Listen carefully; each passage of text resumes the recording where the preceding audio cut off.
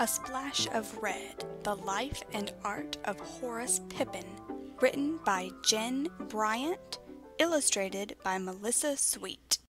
Horace Pippin was born in the town of Westchester, Pennsylvania, on February 22nd, 1888. Horace loved to draw. He loved the feel of the charcoal as it slid across the ground.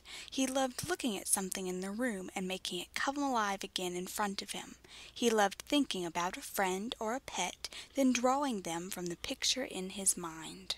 Sometimes Horace even made pictures next to the words on his spelling list. The pictures just come to my mind, and I tell my heart to go ahead. One day, Horace entered a Draw Me and Win a Prize contest. He won colored pencils, a pair of brushes, and a box of paints. Congratulations, the note said. Horace had won his first real art supplies. The colors are simple, such as brown, amber, yellow, black, white, and green. When Horace grew up, he joined the army and sailed away.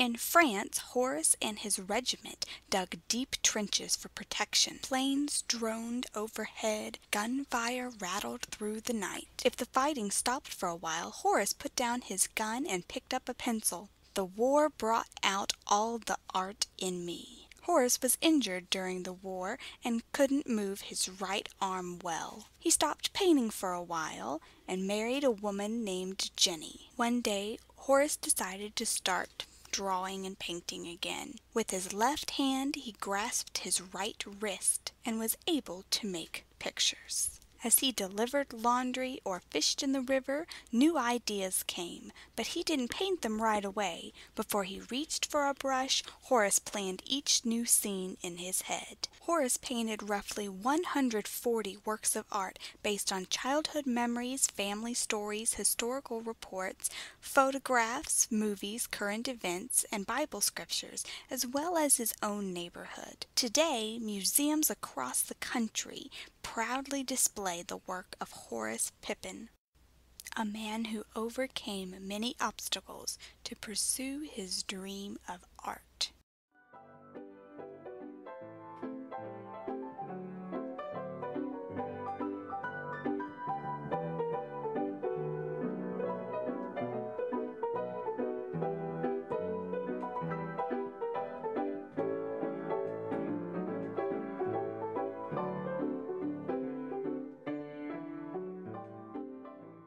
A Splash of Red has won several awards, including the 2014 Schneider Family Book Award because it embodies an artistic expression of the disability experience for child and adolescent audiences, as well as the 2014 Orbis Pictus Award in recognition of its excellence in the writing of nonfiction for children.